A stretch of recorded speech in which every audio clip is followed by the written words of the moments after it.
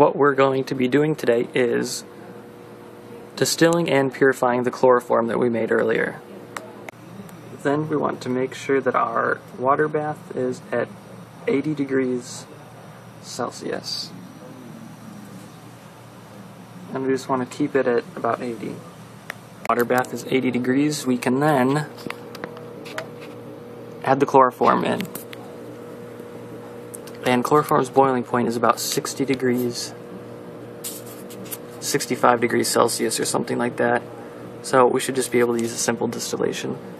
And it's pretty hot and humid out today, and I don't have that much ice, so I've really insulated everything, my condenser. And this is all.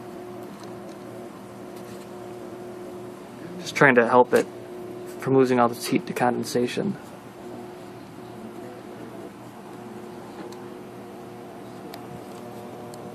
So we'll watch this, and we should be getting our first few drops of really soon.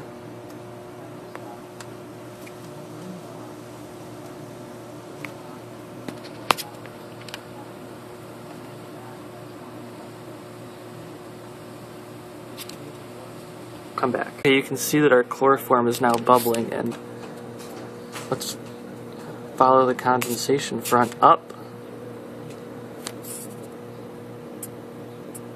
And here we go, the temperature is just beginning to rise up.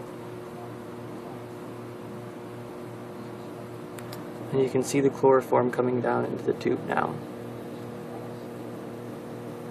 So we should be getting our first drops of chloroform right about now.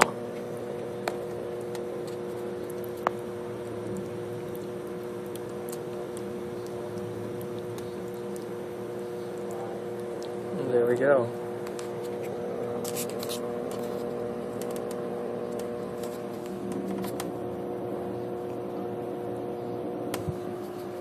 The drip rate is probably faster than we want it to be, but I don't smell anything.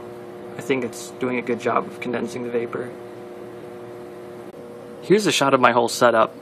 I got some pretty nice glassware recently, but unfortunately I do not have any stands, and I thought I would have access to some from my university, but I wasn't able to get any or borrow any for the summer.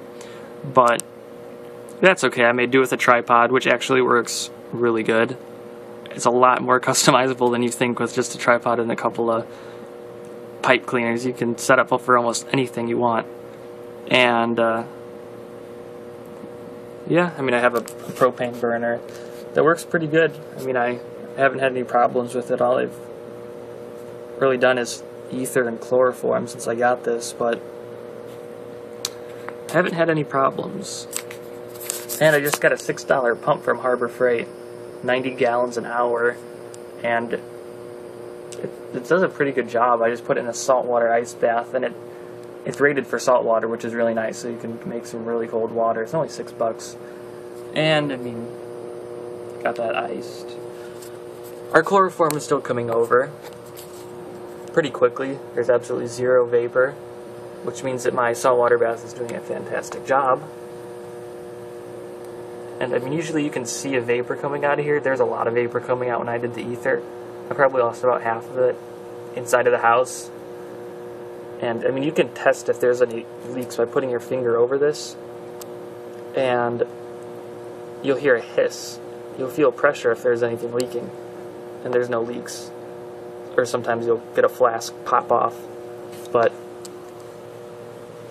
yeah, it's pretty good. Temperature's hovering at about 59 degrees Celsius. And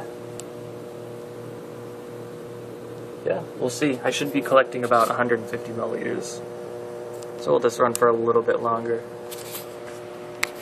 Okay, there we go. We're all done, and we have about 140 milliliters of pure chloroform. Have a good day, guys.